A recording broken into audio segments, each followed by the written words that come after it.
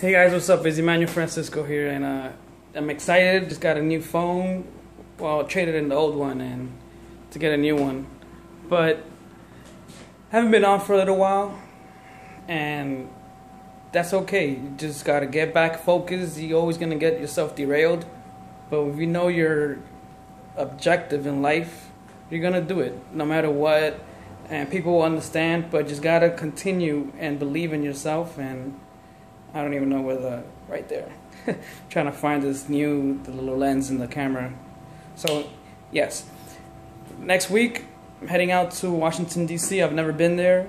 To the not the Don't Be a Wussy, Fight the Forces of Evil event. It's going to be great. You're on my team. Hope to see you there. If not, you can join my team. We'll get there together, have a great time. Plot out our game plan for the whole remainder of the year for the Blog Beast, which is going to be awesome.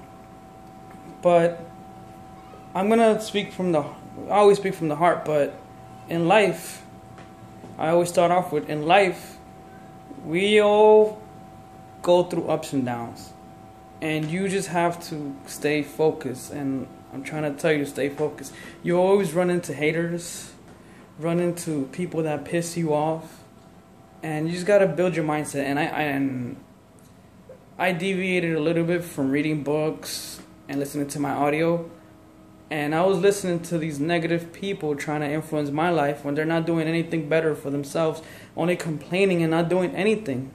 And they want to tell me what to do. They want to make themselves feel better. No way, man. You're not doing anything for yourself. You shouldn't tell me what to do.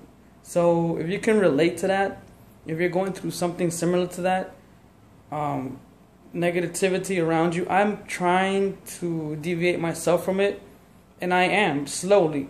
But it's hard when the person's next to you, work next to you, or it just happens to be that way, and you're positive. Your positive aura should rub off, but there's people that are so close-minded that are not willing to change.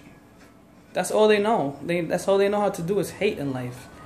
And they're not willing to change, and you're trying to help them, and they don't want to listen. But the way you the way you kill people is with success. I believe so, and I know so. What's going to kill a hater? You becoming more successful, easily. It's going to kill them more until they want to join you right now and tell you, can you help me? I'm like, I've been trying to help you, my friend. But okay, you're willing to help, to listen now. Maybe you've changed. Listen to my first advice and go with it. But you have to stay focused, not anybody else. You yourself stay focused, and don't let negativity bother you. There will always be negativity. But if you know how to block it out and move on, go for it. So stay tuned, take care, see you in the next video.